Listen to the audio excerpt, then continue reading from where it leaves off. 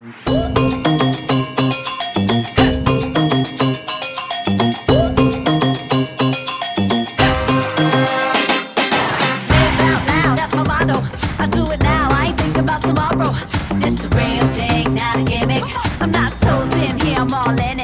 got a good story every time I wake up. I'm in the action, chips on the table. I want the feel good, need another percentage. I want the win, lucky 7 every time I walk in.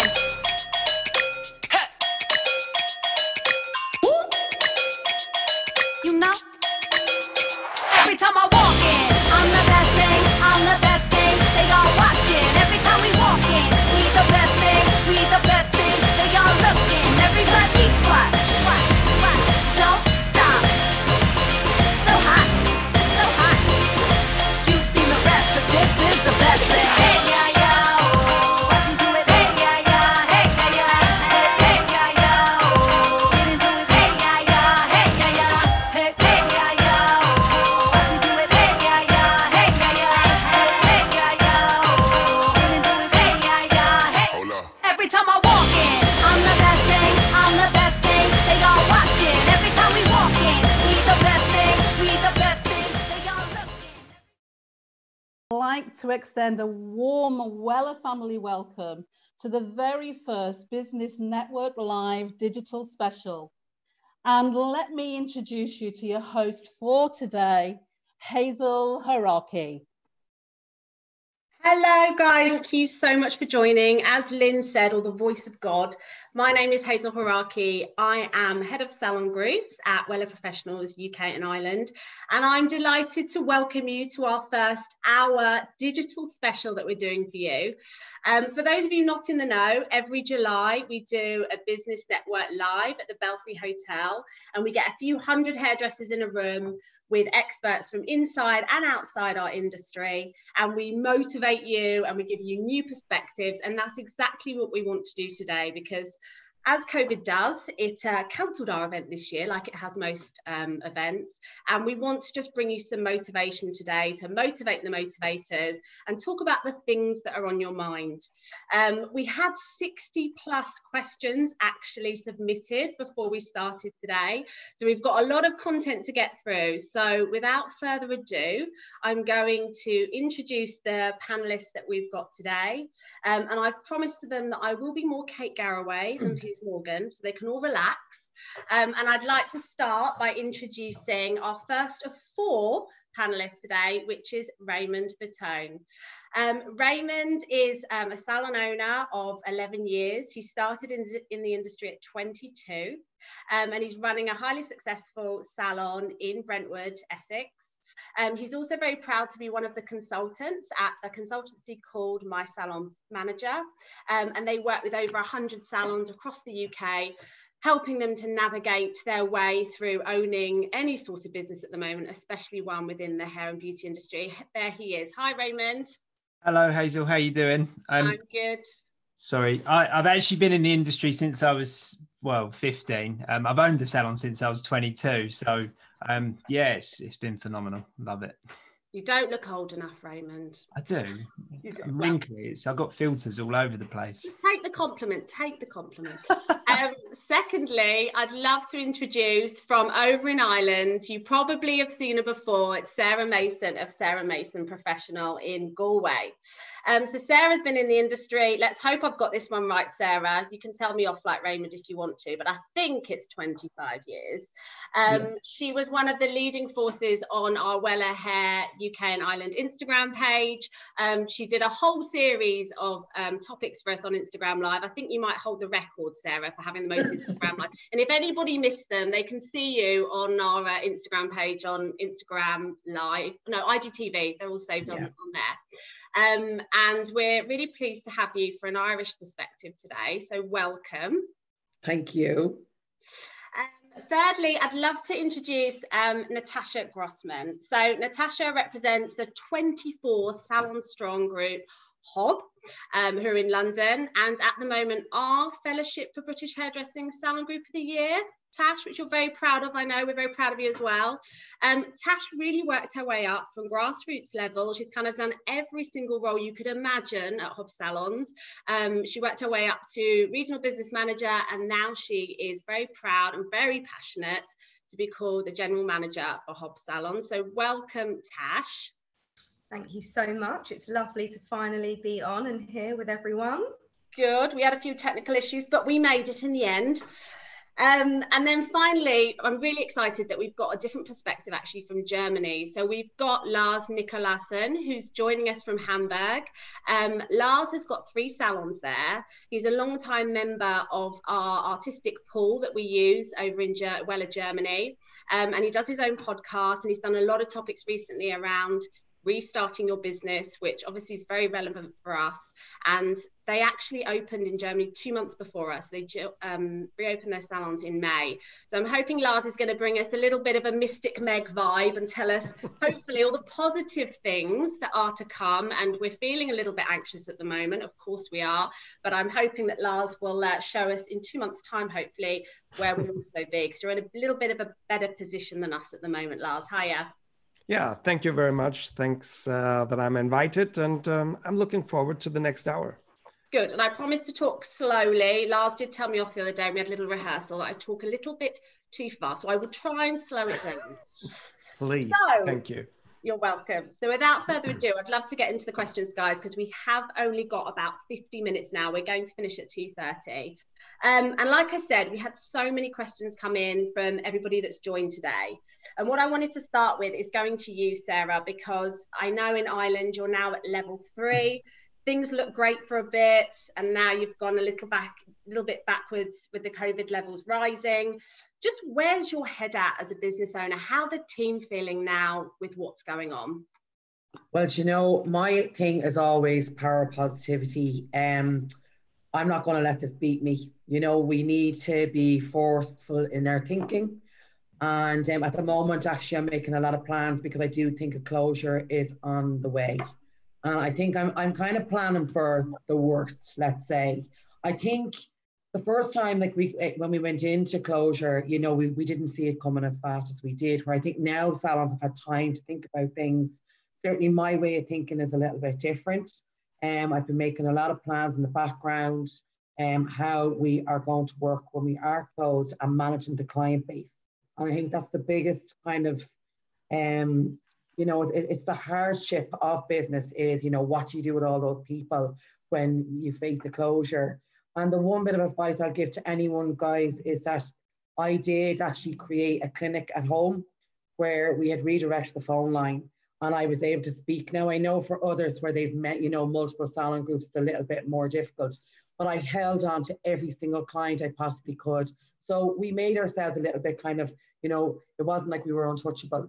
And I think that's a massive thing that the public were able to kind of get in touch, and we were able to give them good advice about maybe not taking the task of colouring their own hair, or giving them some product advice, being able to sell products, you know, sending out retail and stuff.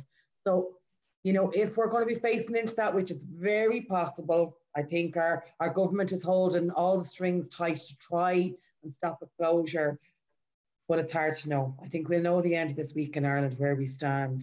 I do think that there is a good, strong stand here in business in the industry. It's the one thing I'd say. I think the cities are struggling a little bit, but you know, it's like everything. We've all had to change. I mean, we are at half capacity, but the figures are really good. So it's about remodeling your business at this time. And when you have time, I actually was very grateful for the time. So, you know, we'll just weigh it in and see what happens. And hopefully in a week's time, we'll have a little bit, you know, we'll know where we're going, and then we can make a plan. But plan for the worst, expect the best, kind of, yeah? It is, like, yeah, I just think that sometimes, you know, it's a really strange way to see it, but I actually was very grateful. My business is 4 years old. And if I actually had the time I had during COVID before I went into my business, I actually would have got into my business very differently.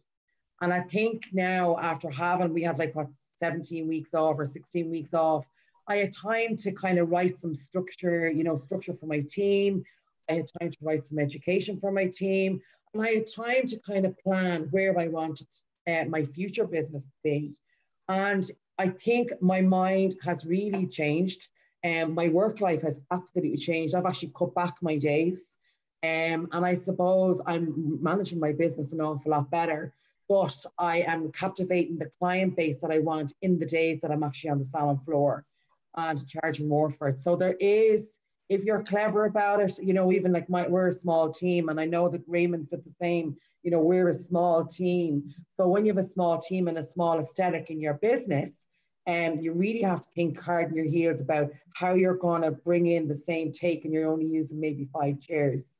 So, you know what? It's actually been a huge success for us. I'm really happy with the business end of things.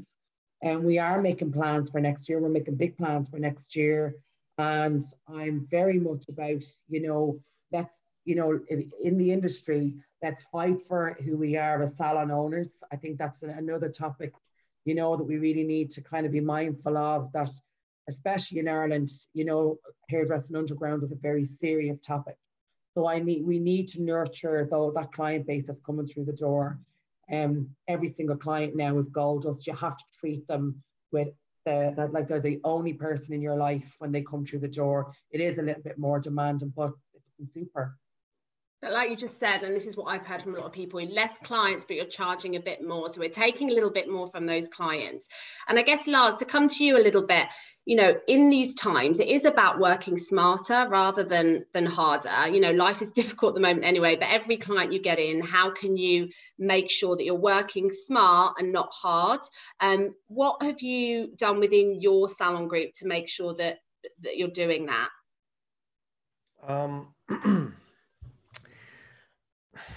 Good question. I would like to answer in German. That would be much more easier for me. So I try to find my correct English words. I think today the key of success is not to think about the problems that you have, and not to think about what kind of money do you need. First of all, think about how your employees feel.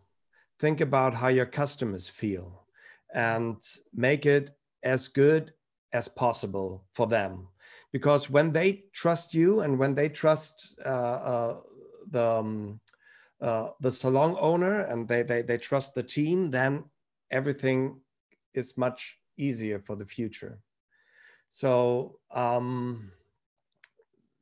not working harder, working smarter, that means for me, be in touch with your employees, have a good communication with them, treat them well, be honest with them, and then try to find answers to all the questions that we have together as a team.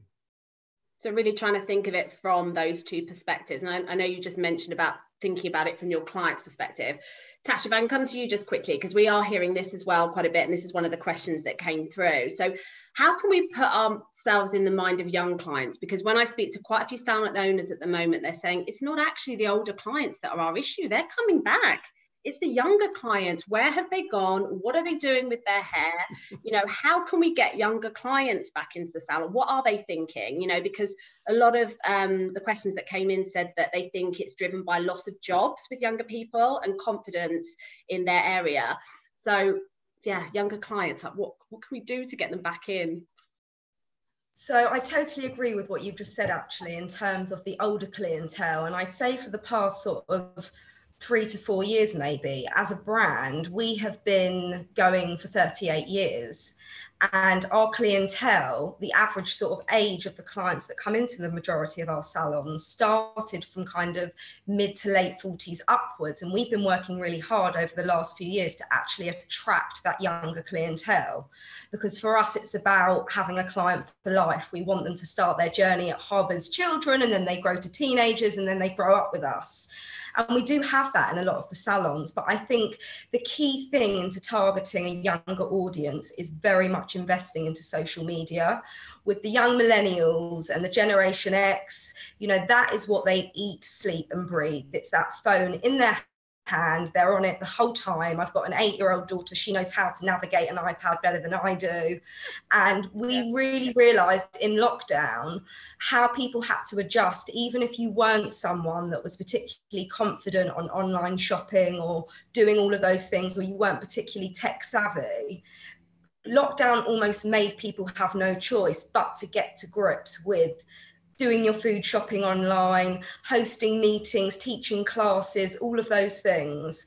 So I would say that firstly, social media is huge, and we're really, really investing heavily into that now.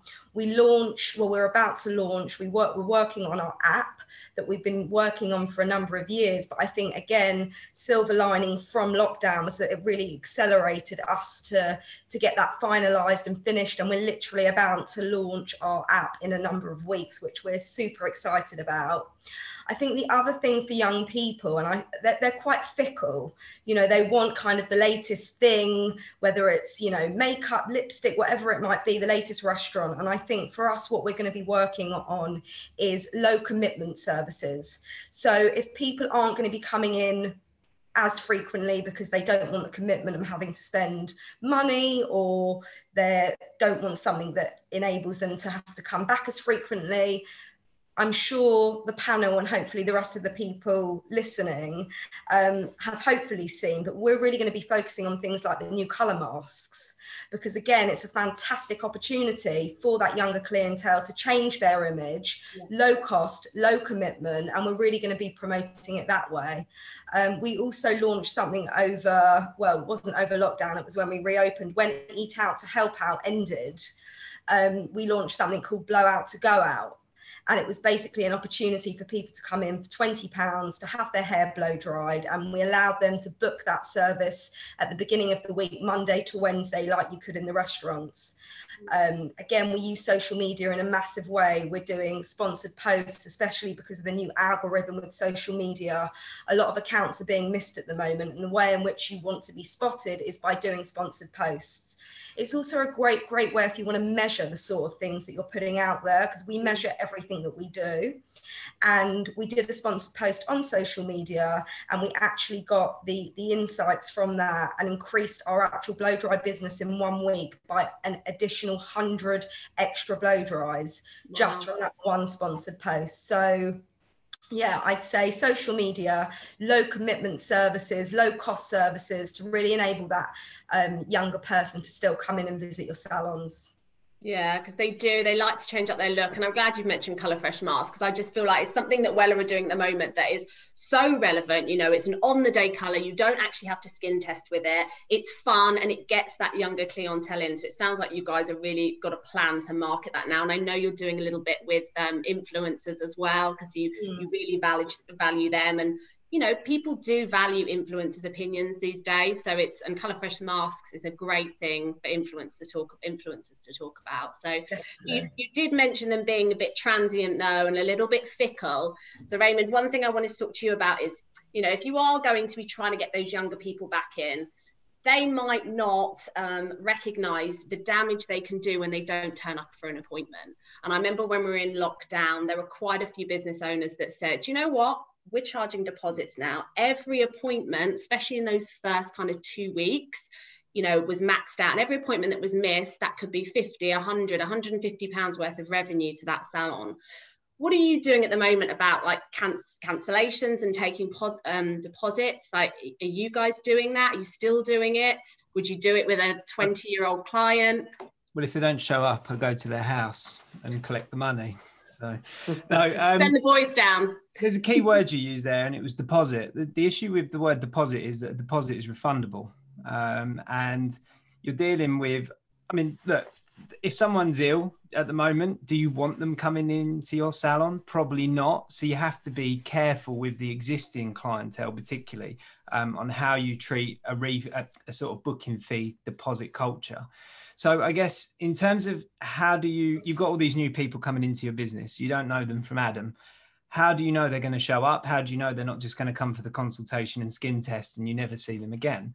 Well, at my salon, we have a booking fee, and this is something that we've advocated to our members to do for quite some time before COVID-19, because people were already showing a lack of understanding of just how much value financially an appointment has for a salon, but also for motivation. I think Lars was saying about the emotions of your team. Nothing is worse than someone not showing up for a huge appointment, a huge balayage, and they don't show up. I mean, it's such a demotivator, but especially if they're target driven and especially if they're a performance driven stylist, there's nothing worse.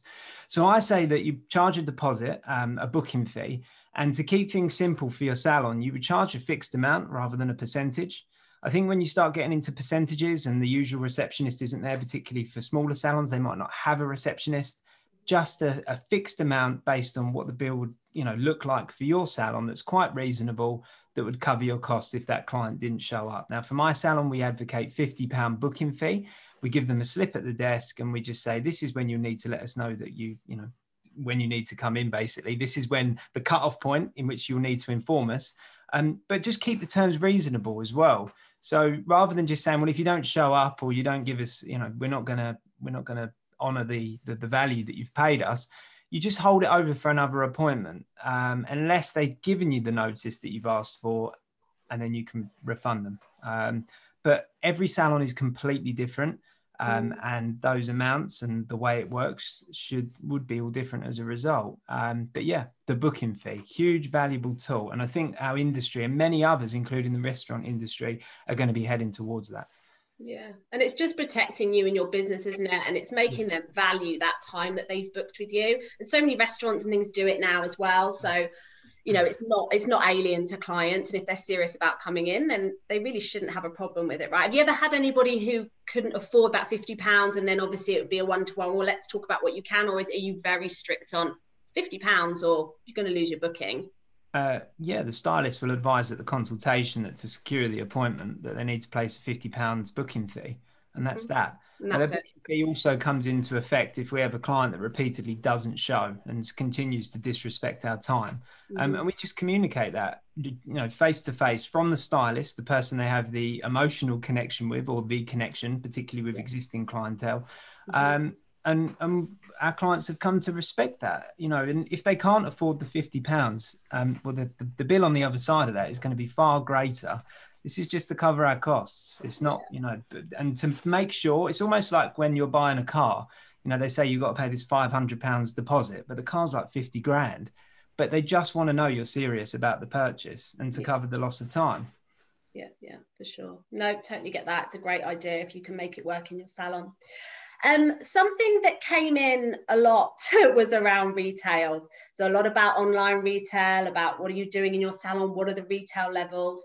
Again, when I've been speaking to salon owners, it's colour seems to be relatively buoyant at the moment. And I know for some salons, even they're in growth with their colour, in pockets full of their salons.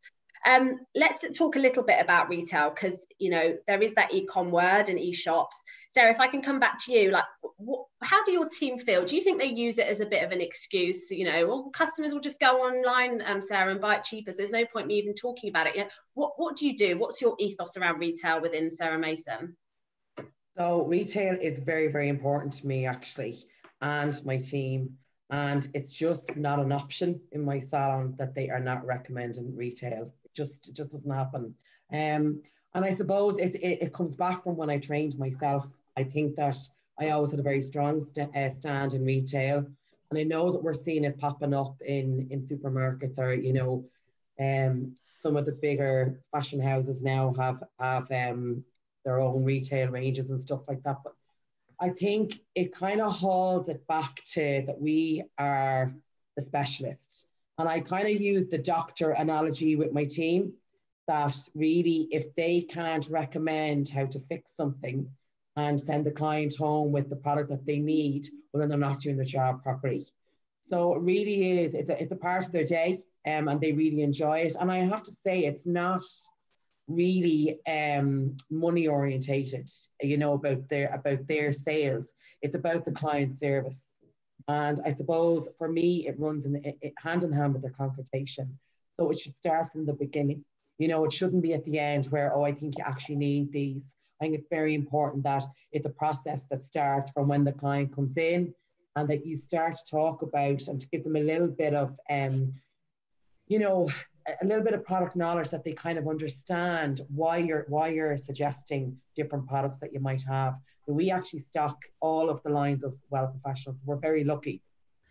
And I think that gives us a wide variance. And I just, with the guys talking about, you know, money and stuff like that, we have something available for every type of client, which I think is kind of nice.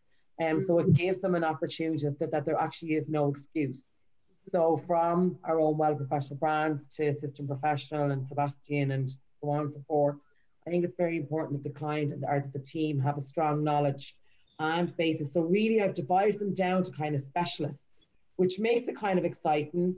So like Shane is one of our specialists for Assistant Professional. So if we have something for, you know, treating or something very specific or something very complex going on, that we can call on him and say, right, look, he will know more about this. So it really gets the team involved. I think, again, it's very good for the morale of the team to be working. But for me, it's information. You have to feed your clients. They shouldn't be up in TK Maxx buying whatever. The lady behind the counter there can't tell them how to use it. So I do really rein it back in. And I suppose there's a little bit of territorialness in me where I kind of let the client know that I'm the boss and I know what I'm doing. And that's what they expect.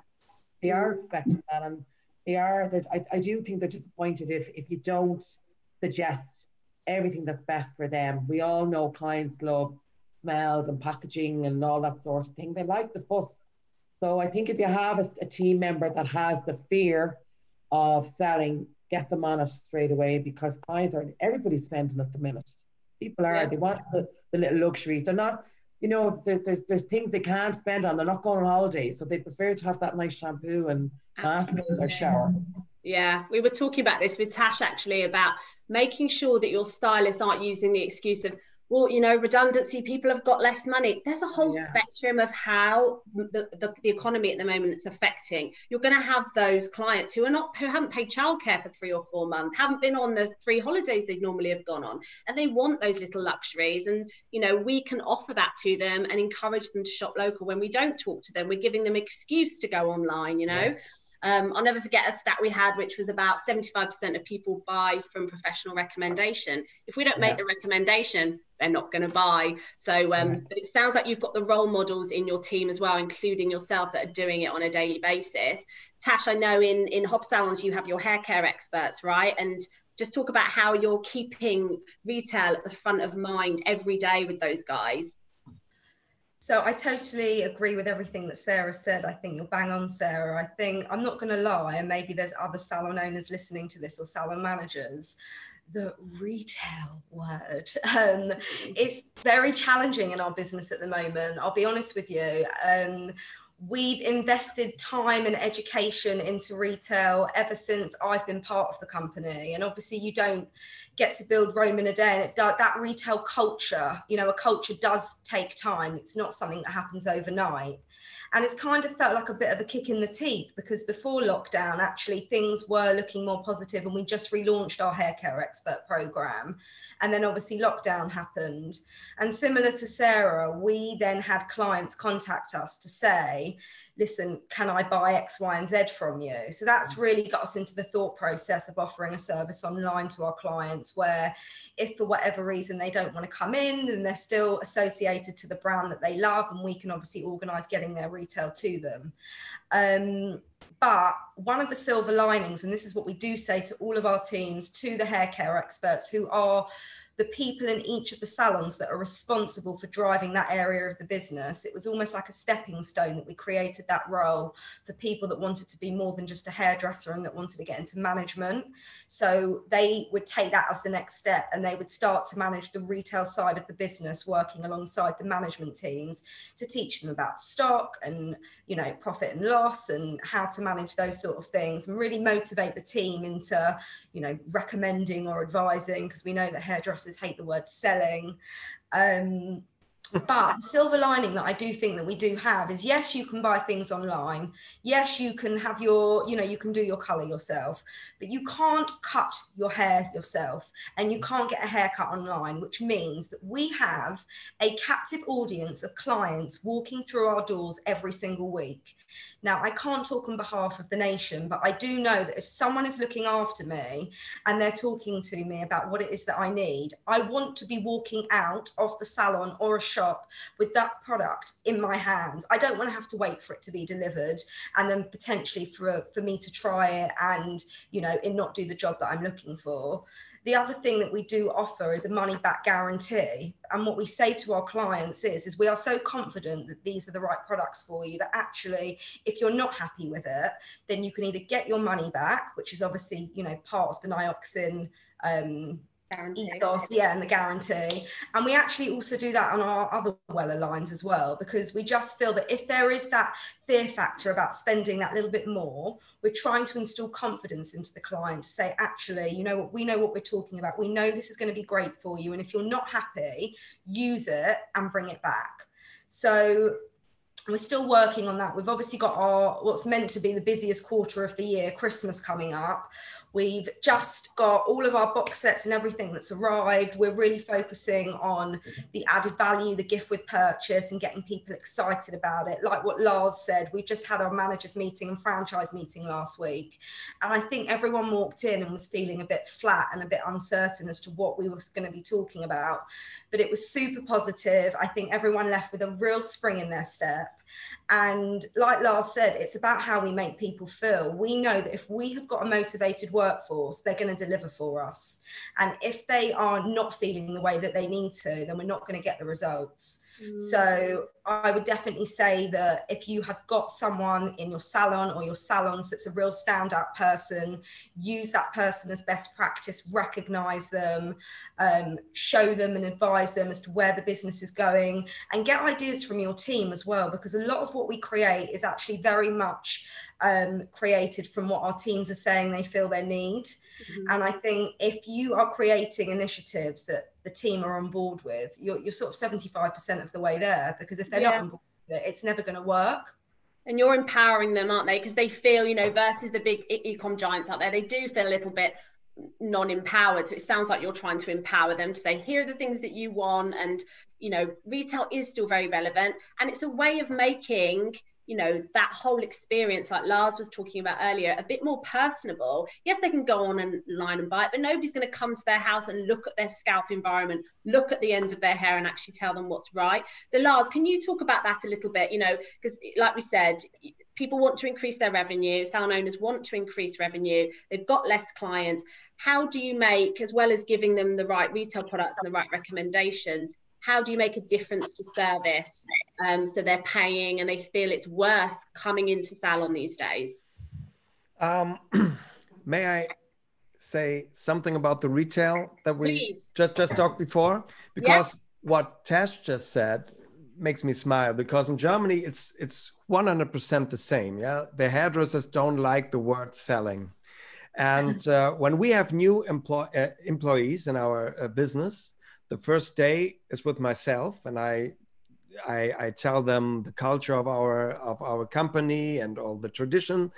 And then there is a moment every time when I say, you know, one thing is very important. If you want to work in our salon, it's not allowed to sell products. I don't want that you sell products. And then every time they look at me like, oh, yes, the right salon. And then I tell them what is important for us, that, you know, when our guest is out of our salon, we don't see them the next 6 or 8 weeks. And you have to think about, what does this customer need for the next 6 or 8 weeks? And you have to talk about that. This is the law in our salon. Don't sell products, just say what you think what would be good. And so I think that our employees make a good job with this, because they don't feel comfortable when we say, okay, now we have, I don't know, a battle for this or that product. They hate this. Yeah. And to answer your question, oh man, it's, as I said before, I think if I would be a guest in our salon, and it's more than in the past, more important that you feel like you're a very special person. You know, sometimes we need more time for the same haircut or for the same hair color, but we spend more time with the customers because high quality is our most important goal that we have. I know some hairdressers in Germany, they said to me, I don't know if I lost all my creativity, but after the restart, the Google, how do you say in English? You know, the Google rating, the Google rating goes down because more and more customers, they don't feel comfortable anymore and they put it down. And so we said in our salon, the most important thing is our quality. So with one of my team members, I made, we decided how can we, how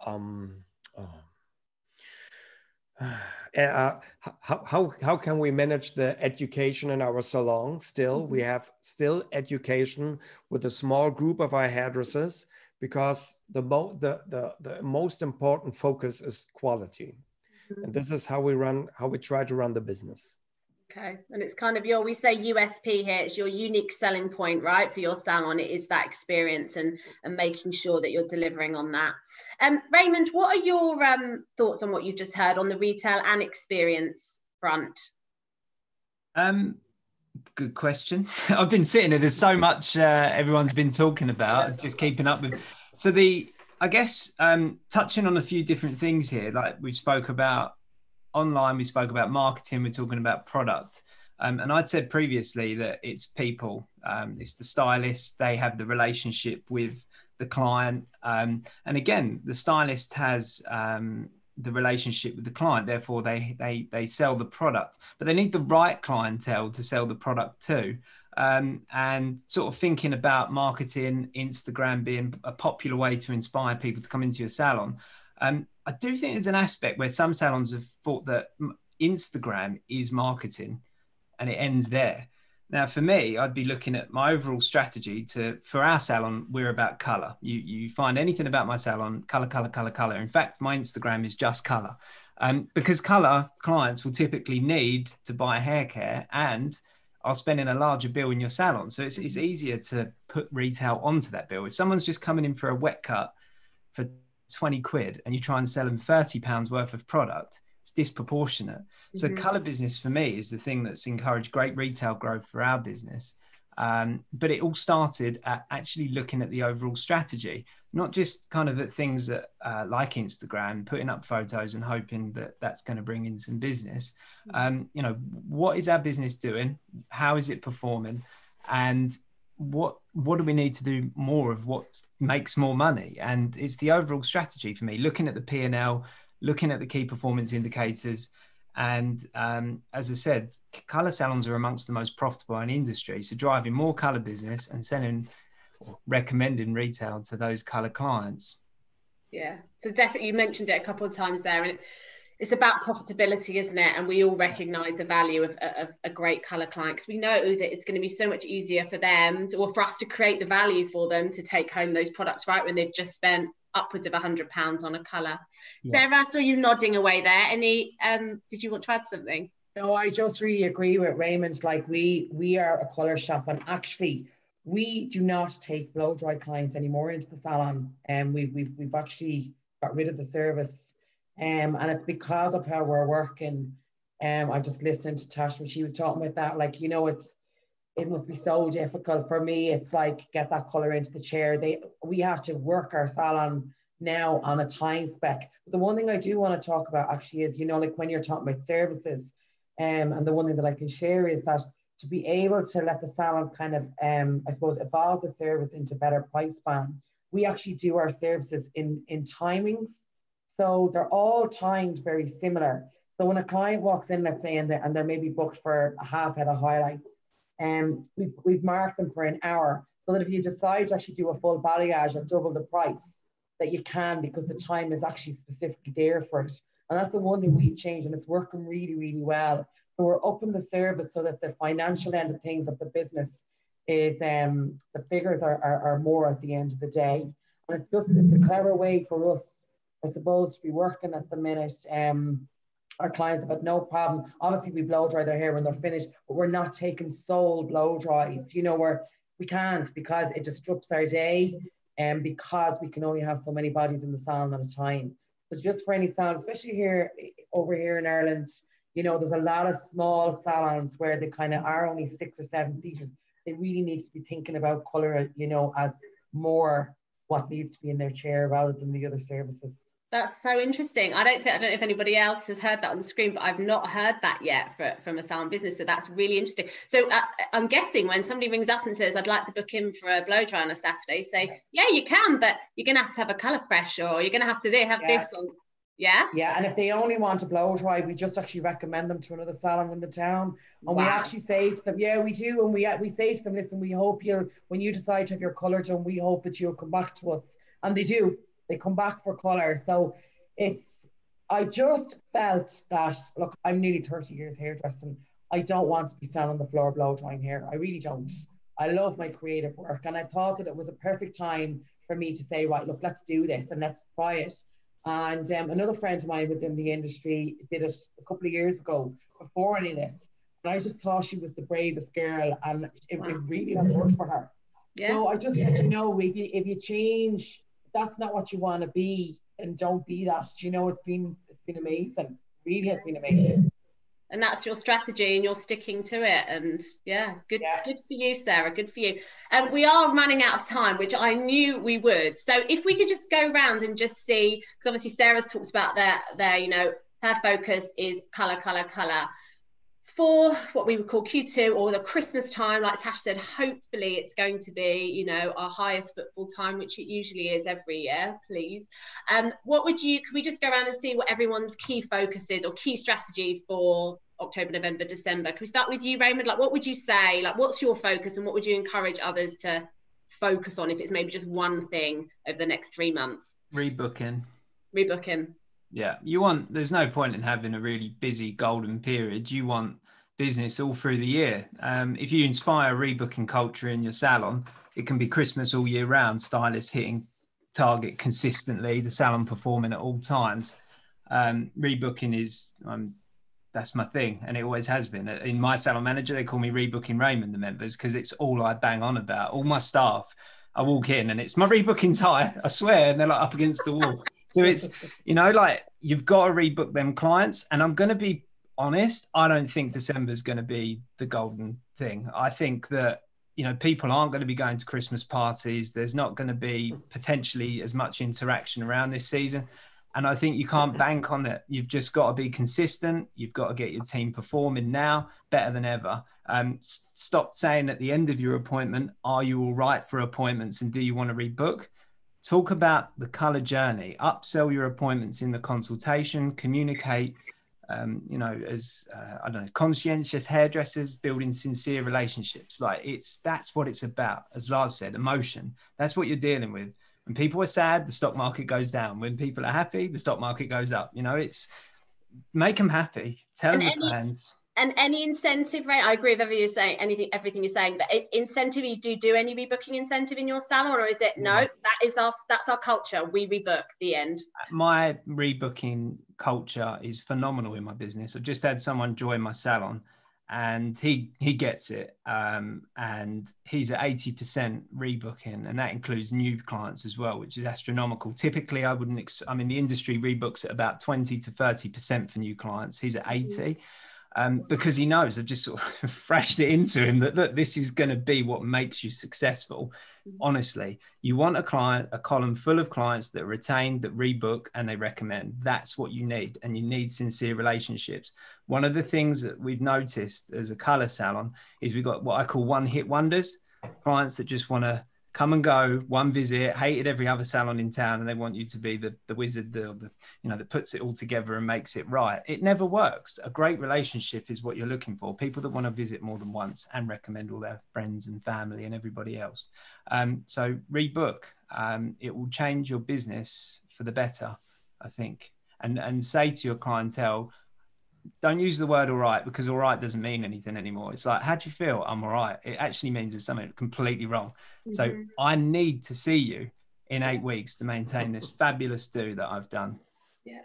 Lars, thanks, Raymond. So Lars, for you, what are you focusing on for the next 3 months, and how do you think Christmas is going to be in Germany, in Nuremberg? I'm with Raymond. I don't think that we have a business, a Christmas business as we had it in the past. But I also think it wouldn't be a good sign for our customers if we have this business, Christmas business as we had in the past. So I can only say, yeah, focus on the team, focus on the mood in your salon, focus on the quality, and don't get panic. Just be, you know, just be a hairdresser as you want to be, and have patience. Patience, yeah, 100%. Tash, for you, I know Lars just said about happy team. What's your big focus for the next 3 months? So Raymond, I was smiling when you were obviously saying your thing, because it's literally like what we eat, sleep and breathe and repeat and repeat and repeat the whole time. But everything that we do, our objective is all about the returning client, and that is what we use with every strategy that we implement, whether it's internal education and making sure that when our team come up for a course that they are the best that they can be, and making sure that they get that client back, down to the service in the salon, down to the coffee that we serve, or that we were serving, that we sadly can't at the moment, but down to absolutely everything. It's all about the returning client, and without that, we don't have a business. You know, we are trying to accept that if someone used to rebook and were coming in maybe 6 or 8 weeks, they are stretching their appointments. I think it is about being aware as to what's going on out there. Things like the curfews on restaurants, potentially pubs closing. It's getting darker outside. The winter weather is kind of, you know, approaching us. It does impact the way people feel and how they're living, how they're spending their money. But you know what, I am actually remaining hopeful, and I know that it might not be what we've done over previous years, but I think that the shit's going to hit the fan, excuse my French, come January. Furlough comes to an end at the end of this month, and I think people are going to want to make the most of what they can get in this year, this side of Christmas, because I think come January it could be quite a negative situation that we're in, and I want to try and focus on, you know, reaping all of the opportunities that we could have this side of the year. So yes, I agree with the guys and what they've said. I don't think it's going to be like previous Christmases. But, you know, when we reopened on July the 4th, it was like Christmas times 100 for us. We've never been so busy, and it was incredible. So where are all those clients going to be, you know, as we approach this time of year? We saw that influx coming again when, you know, parents were sending their children back to school at the beginning of September. I was one of them, celebrations. And I think that, again, you know, people, like Sarah said, they're looking for those quick, inexpensive experiences, because we're all not feeling particularly wonderful. And you know what, I will go in and have my hair done for, you know, 25, 30 pounds. It's interesting to hear what Sarah said as well about the fact that she doesn't do blow dries anymore, because we actually built Hair on Broadway, which is what we were called, on the blow dry. And actually we launched something a couple of years ago called the £20 on the day blow dry, because our ethos is get your client in for a blow dry. It leads to a cut and blow dry, colour, retail, Wellaplex and all those things too. So it's really interesting to hear as to how other people are doing things, and really eye-opening. And I think it's great, Sarah, that you've done that and you've made that decision for yourselves. I think we're quite fortunate in terms of the space of our salons, because we do have the chairs to be able to facilitate the blow dries and the colours and the cuts. But I just want to wish everyone a really positive and successful Christmas, because I know we're coming to an end, and I'm proud of the industry that we work in. I think we're doing amazing things, and I think that we will come through this, and we need to keep sharing the ideas. And I think for those salons that are doing the things that they need to be doing, we're going to survive. So I wish everyone the very, very best. Thank you for that positivity, Tash. Just one question that's come up on the chat, and we're just going to do it in 30 seconds. I'm going to start with Sarah, because I know everyone wants to still know this. Quick yes or no answer. Sarah, did you put your prices up when you reopened, and that could be because of PPE or other reasons, and are they still up now? Yes or no? Yes. Yes. Tash? Yes, we did. Yes, PPE. Lars? Yeah. Raymond? Yes, PPE and cutting. There we go. Resounding yes from everybody. You know, guys, if we want to be on the high street in the next 5 weeks, 5 months, 5 years, we have to put our prices up and charge what you guys are worth, which is a lot, right? People's mental health, the way we look and feel is so important. Thank you guys so much for your time. It's been really great. It's been really real, but really positive as well. So I thank you for that, because like all of you have said, it's a really tough time at the moment, and people's anxiety are through the roof, especially business owners who have worked their guts out for many, many years. So all power to you. And as Wella, we are here to support you and help you survive, because we are in survival mode. There's no doubt about it. So I think we've got a few diamonds of the day. We just wanted to round up quickly to say what a few of our highlights that we've talked about today. But I hope everybody out there has enjoyed it. There have been a lot of questions coming through. It's been difficult to manage 4 people on a panel and look at the questions. So we will capture them all, and we will put out an FAQ to all of you that have joined today. This is also being recorded, so you can watch it back as well. And we'll signpost to you where we're going to put it, whether it's on our IGTV or whether it's on our Wella Education platform. A few of the diamonds of the day. So every client is gold dust. Absolutely. The most important thing is to remember to rebook. I mean, we say it all the time. Do we live it and breathe it every day? No, because we've got a million and one things to do. But I think especially if this is a higher footfall time, if we can relive a little bit more of June, July time, then over the next 3 months, then let's get those clients rebooking. Number 2 is reviewing your business to maximize your marketing. Absolutely. And looking at all the different ways that you can maximize your marketing, you know, all the different social channels.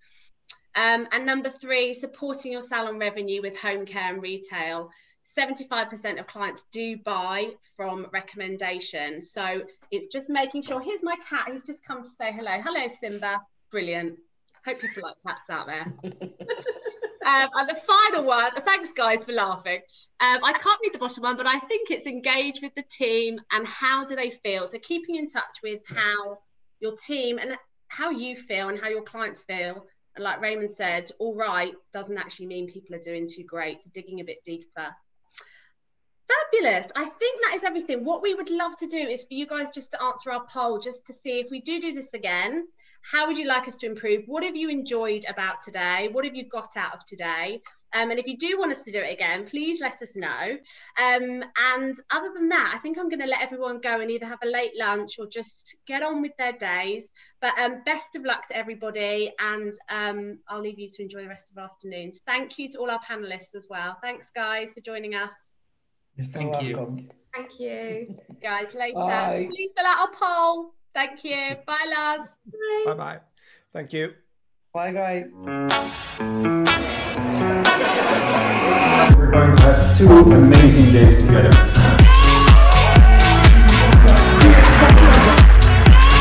Wow, it's been fantastic. It's a wonderful event at a wonderful venue.